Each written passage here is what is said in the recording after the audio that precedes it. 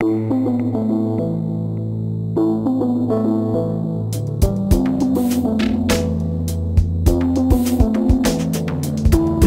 is the next logical step in our space program. It's the challenge that's been staring us in the face for the past 30 years. It has water, it has carbon, it has a 24-hour day, it has geothermal energy.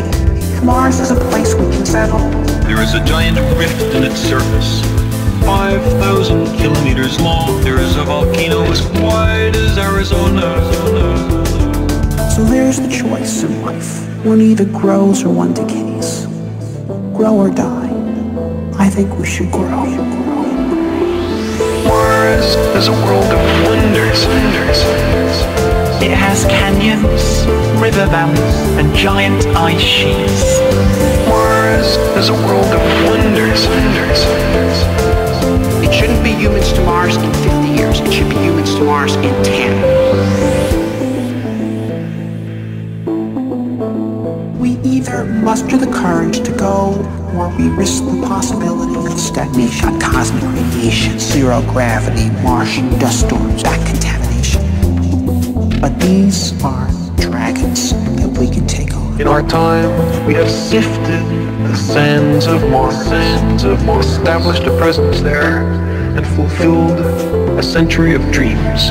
The Mars rovers have really captured our imaginations. They genuinely are explorers in the old-fashioned sense. If you put out a call for volunteers for the first crew to Mars, they'd be lined up coast to coast. Mars is a world of wonders. It has canyons, river valleys, and giant ice sheets. Mars is a world of wonders. It shouldn't be humans to Mars in 50 years. It should be humans to Mars in 10.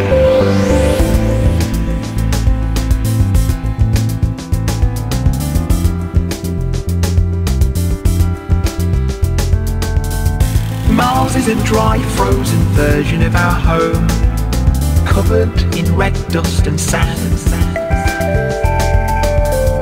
At one time, in the ancient past, Mars was very similar to the condition of earlier. There will always be people with new ideas on how humans should live together. We now have eyes and ears on the surface. What's left after you go is the good you left behind. You have to believe in hope.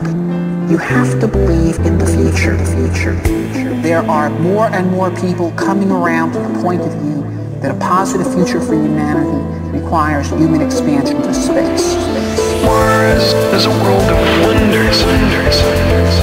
It has canyons, river valleys, and giant ice sheets. Mars is a world of wonders. It shouldn't be humans to Mars in 50 years. It should be humans to Mars in 10.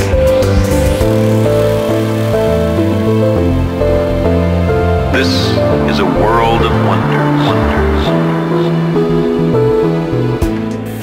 We're at a crossroads today. We either muster the courage to go, or we risk the possibility of stagnation in the kingdom.